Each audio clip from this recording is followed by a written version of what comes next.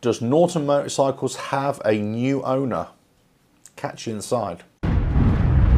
RevelatorAlf. Hello, welcome to RevelatorAlf. Hope you're enjoying the channel and the series of videos. Please like, share, subscribe, leave those comments below.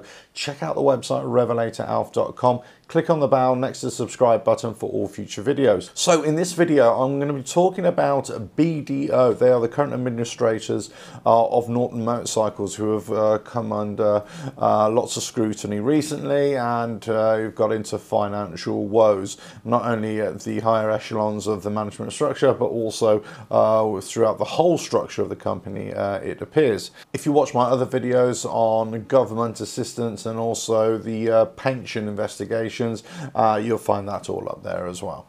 But BDO are now shortlisting a number of potential buyers for the company.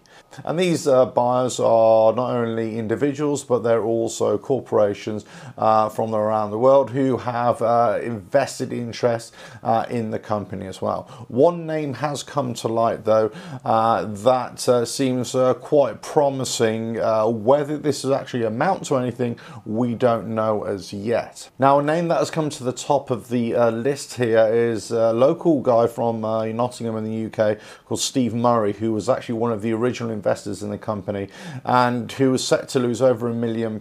Now, he was initially with the company for the first couple of years, but he was pushed out of his role, and he is looking to actually try and regain the company and salvage what he can. There are no guarantees that anybody can salvage Norton Motorcycles, but one of the big problems that is reported here is that not only is it going to be a difficult purchase, but apparently intellectual rights and properties are not only strictly held with Norton Motorcycles as the company, they're spread out in lots of different areas, subdivisions, different holders.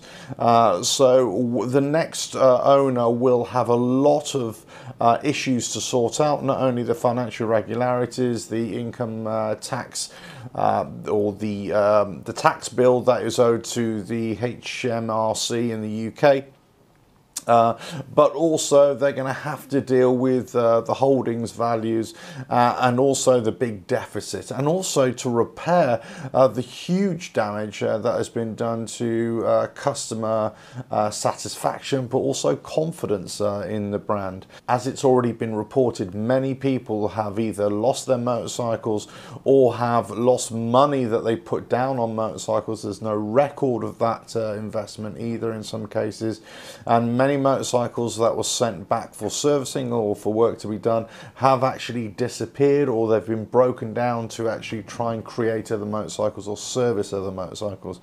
So not only was there trouble at the top, but it was also appears that there was trouble all the way through the company there. What was going on? Who knows? I'm sure we'll find out within time. But it appears daily there is new information coming out. There is new stories to be told, and more dissatisfaction and bewilderment about how this company was run and how it was allowed to run for so long in such a bad way.